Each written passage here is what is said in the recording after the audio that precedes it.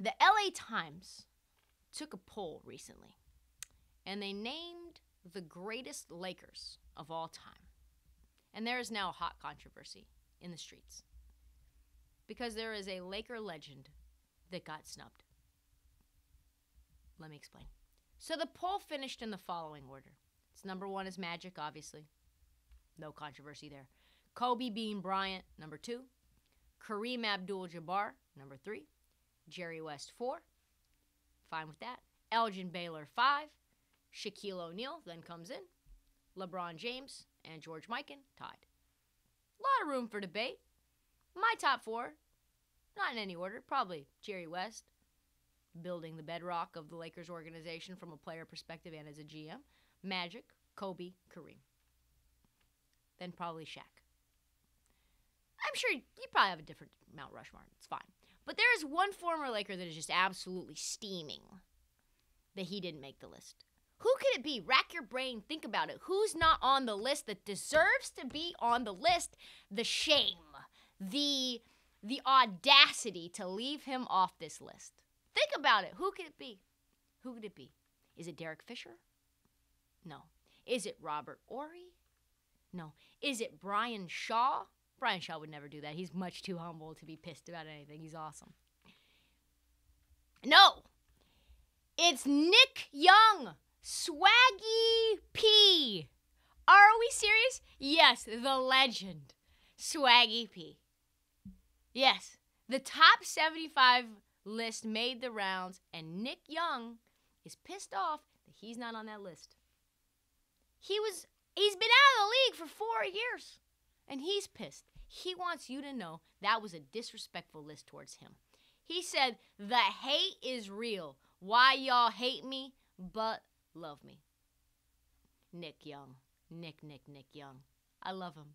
He's salty about this. Remember D'Angelo Russell and the Snapchat incident? Nick, you could say Nick Young and D'Angelo Russell broke the Lakers. They've never been the same since. They won that little bubble title, and they've never been the same. Nick Young was never a Laker great. He won a title with the Warriors. He ranks outside of the top 100 in total win shares while with the Lakers. He's not even in the universe, not even in the atmosphere. He shot 40% from the field, period, his entire Laker career. And of course, they never made the playoffs while he was there. So that's important to note as well. However, Nick Young, don't worry. Rest easy.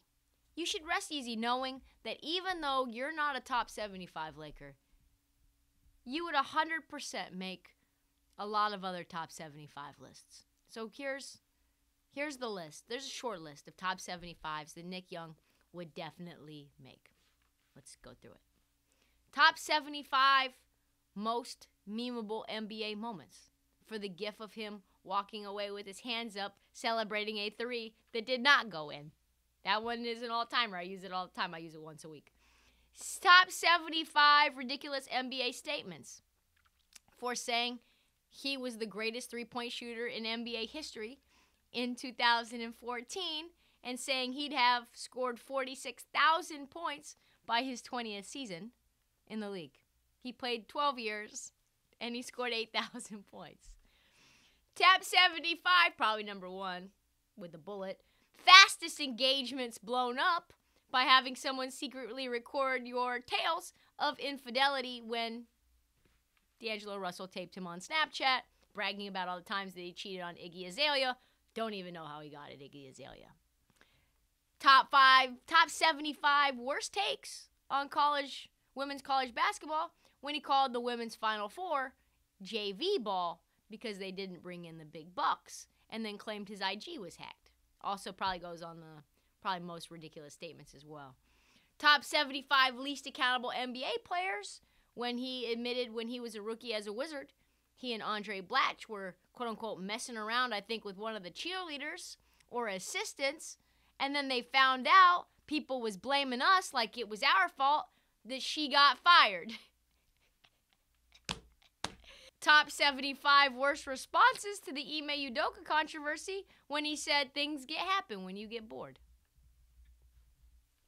I mean, we could go on and on. Top 75 most violent plays in a church league basketball game, when he allegedly grew enraged and jumped another player when the ref missed a call, then attacked the player, and it ended up in a lawsuit.